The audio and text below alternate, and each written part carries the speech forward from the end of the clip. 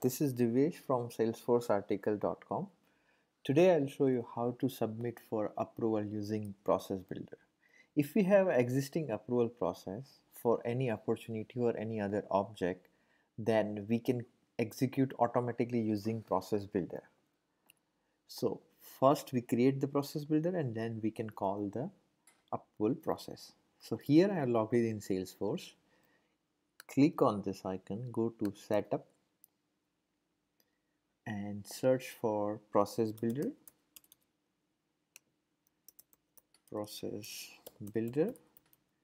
Click on a Process Builder, click over here New, and here you can write the name. So we are writing Opportunity Approval Process.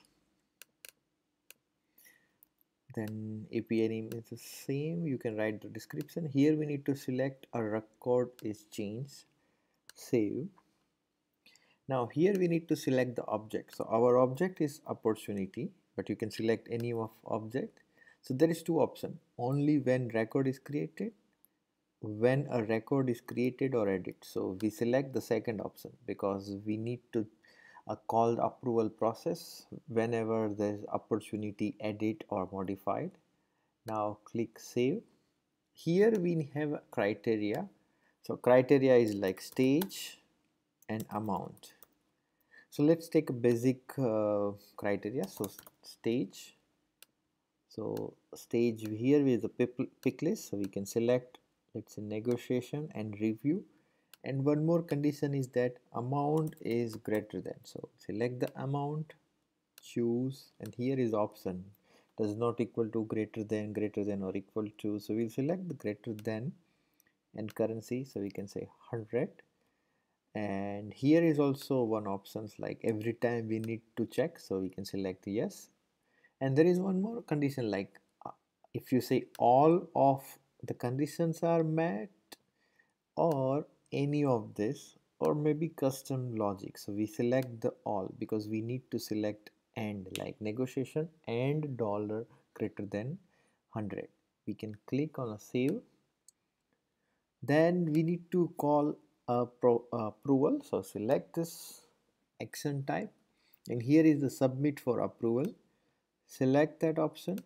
Here we can write up for approval, and opportunity subject is already selected. Here is a define approval process or specify the approval process. So we already created one approval. So if you click over here, so this is the existing one. So click on this, and then here you can write the comment. It's not necessary, and then save it. So our process builder is ready. Now we need to click on active. So it's give you just pop up like activate this available for the version and say confirm. So our process builder is active. Now we go to opportunity, we create one opportunity. We can select any of the record type. Here we can write the test opportunity for approval. Type you can select anything, lead source is okay, close date you can select any because we don't have any condition on the close date. Here is the amount, so I am writing over here 1000. Stage I am writing negotiation and review, and then save. So once you saved, automatically it will go to for the approval. Here is the price book, so we don't select any, but if you click on a related, so here we can see the step 1 approval.